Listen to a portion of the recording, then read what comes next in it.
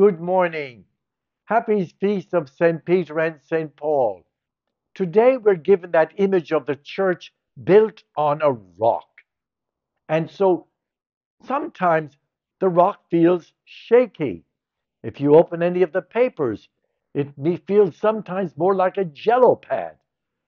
But the reality is that that rock has lasted for 2,000 years and it's not going to go away.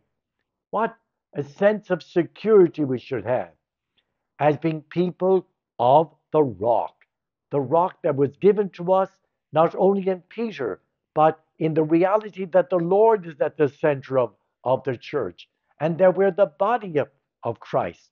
We are part of the rock system. And sometimes there would be cracks in that rock, but it's not going to go away. We need to thank God for that security and not to emphasize the cracks, but the stability it gives us. We are always on the rock of Peter.